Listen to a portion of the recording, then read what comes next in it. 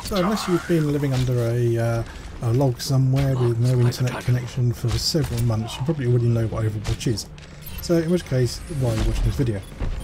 If you don't, Overwatch is a class-based shooter, often compared to Team Fortress 2, and that's kind of a fair comparison, I suppose. It's very similar in a lot of respects. You have several game modes. You've got typical payload, where you've got to swap payload from one part of the map to the other to win. You also have a capture point map where you may have to capture one point between, like basically in the middle of the map between both spawn areas, and the team that wins then has to carry on, has to win again in another map, so it's sort of a best of three. There's also a kind of a attack defend capture mode where you have to try and capture one point, and then once that point's unlocked, once that point's captured, unlocks another point where you then have to capture that point to win. And all the characters in it are very kind of similar to some Team Fortress 2 characters, which is why a lot of people tend to compare it to Team Fortress 2, or tend to talk about the game in respect to Team Fortress 2. I'm going to realise that I'm also doing that a bit now as well, but I am a Team Fortress 2 player. I've played Team Fortress 2 for so many years I can't even remember now. It's a fun game and I do enjoy playing it. So anyway, back to Overwatch. What this video is actually supposed to be about. So is it a good game? Yes, it's a very good game. Is it better than any other game that's come out just recently, such as, let me think, Battleborn, the other game that people always go on about and always say that Overwatch is better? Not really a fair comparison, I don't think, because they very much feel like different games, and I really like playing Battleborn, and I do really like playing Overwatch. It's a shame that Battleborn has kind of died off now, but well, it wasn't marketed particularly well, and Overwatch was marketed a lot better than Battleborn was.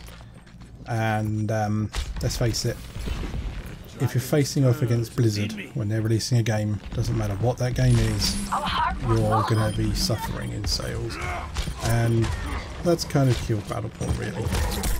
So let's move on from that and talk a bit more about Overwatch then. So I've put in probably how many hours I've put in now? Well in excess of 20 hours in this game, probably more, might even be close to 60, I can't remember exactly, but it's a lot of time, which is quite unusual. I don't tend to play shooters a lot, but I'm really enjoying this shooter, and this is a class-based shooter, no other way of putting it, and it is fun, and the matches are very, very short. The matches can be anywhere between 5 to 15 minutes in length, depending on how many rounds there are. Rounds themselves are generally very short, they're usually anywhere from like 3 to 5 minutes in length each round. Again, that depends on how much time you run down. For example, you've got 5 minutes to capture the payload and then get the payload moving. You could capture it in overtime, so you've already gone past your 5-minute allowance, and then you'll get another 3 minutes. You then got to get the payload to the next stage, and then when you get that stage, you'll possibly unlock another 3. Well, you will unlock another 3 minutes, depends on the map. Some maps have multiple checkpoints, some have considerably less. I think the shortest one I think I played has got like 3 checkpoints, I think. Can't remember now, I have to think about that. Anyway, it's yeah, the matches are short, the matches are quick, and the matches are fun, and you can pick a favourite character, and you can effectively try and main that character, so that's the character you play all the time and concentrate on and try to do as good as you can. But you'll find that the enemy team will counter your character, or will try to counter as best they can, and then of course you can counter their counter, so you can change your character freely as much time as you like. This does make for a nice free-form match, the way the match will evolve.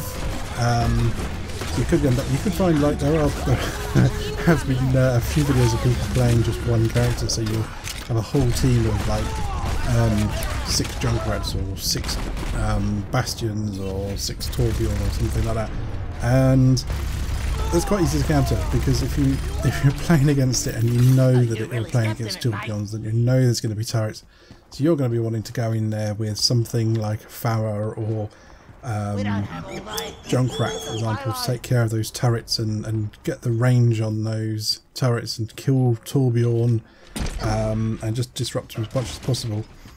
But then again, having one character in the game can also work. It does bug me slightly that you can have all 6 of the same character. I would like it if you could only pick one character and then somebody else can't pick that same character, or maybe you just have a couple of people who can pick the character, maybe it's limited to 2 or something like that. And you can probably do that in custom game mode. I've avoided the custom game modes because I've just enjoyed diving into random games with a few friends or on my own. And generally speaking, you do get the old, oh yeah, you're really, really easy to beat, despite the fact they had to go into overtime to try and beat you, and it was a constant uphill struggle for me. Oh yeah, so you do get some of that in there. Yeah, the old toxic players and the toxic fan base, but you get that in any game. So it's definitely not a negative, and you can select to avoid players, so you don't have to be matched up against them again or with them again in a future game. So that's nice and easy to avoid. I've definitely thought about that. Again, matching with friends is pretty easy to do. Once you've got them as your friend and you've got them in your Battle.net launcher, as soon as you go into the game, you can see whether or not someone's in the game. You can easily just click on them and request to join their party if there's space. If not, they can, or if you don't do that, I should say, they can just invite you, and it will pop up, which will come up on the screen. You can accept it or reject it. Also, if you accept it and you're in a game, it gives you a short countdown timer, and it basically completes you out of the game and joins you into your friends group pretty quickly and pretty seamlessly, actually, which is pretty good. Finding matches, as you'd expect, is pretty quick. Going into the just random games, it's a pretty quick to find them. I think as a full group, when we've played as all 6 of us, because there's 6 on each team, I should say. I haven't mentioned that yet. Or have I? Yes, I have mentioned it, actually. So yeah, if you go into the full team, it has taken a couple of minutes sometimes to get a group to play against. It may be picking up randoms, or it may be looking for other players, because the matchmaker will try to match other players against your skill levels, which, one thing I should point out, is it's got nothing at all to do with the level that you see under somebody's name. I saw some guy the other day who was level 212, I think it was, and he had 220 hours put into the game, and he was playing a game against me and I'm level 32. So either he's really bad at the game, or I'm really good at the game, or the matchmaking is terrible. And so far the matchmaking has been pretty good. You can rate games after you've been in the game to help the matchmaking system work out whether or not the games are being matched correctly.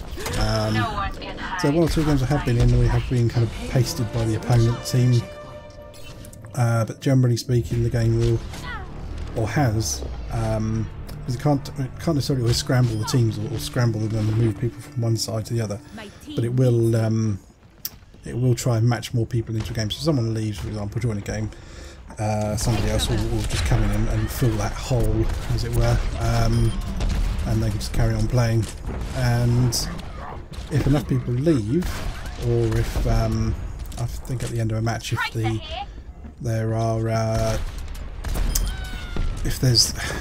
game isn't going well and they're not being, or if the game is being voted not being matched made properly, I believe it effectively ejects everyone from the game and then goes looking for another group of players to put you up against.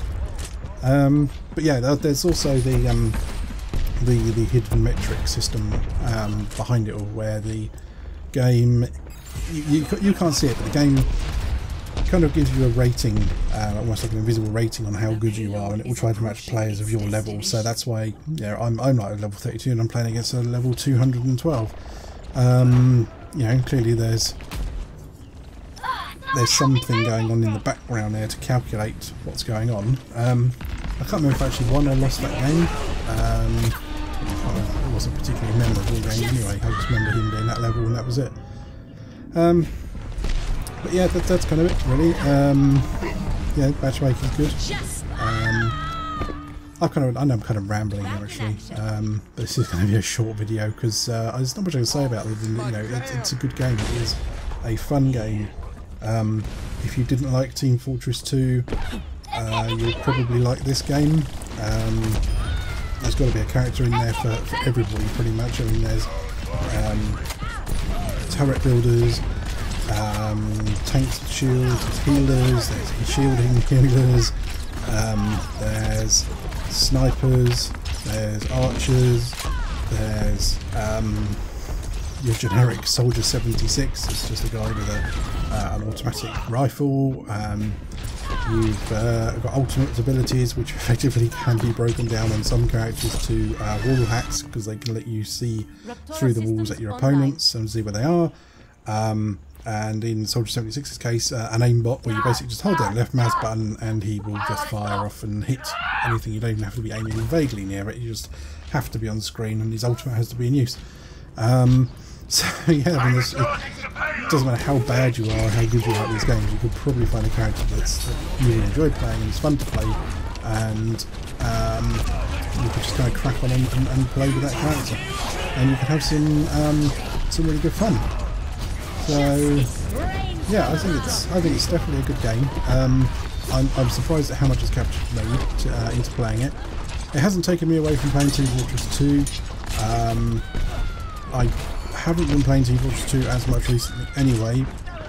I tend to just kind of hop into it every now and then, or spend a few months playing it and some kind of new update or something comes out, because man, you've got to get those hats. Yeah, that's one thing Overwatch is lacking, actually hats. It doesn't have any hats. It has skins, it has sprays, it has voice packs, or voice lines, and you've got player icons. Yeah, but no hats. I'm getting golden guns as well, so you know that's kind of good.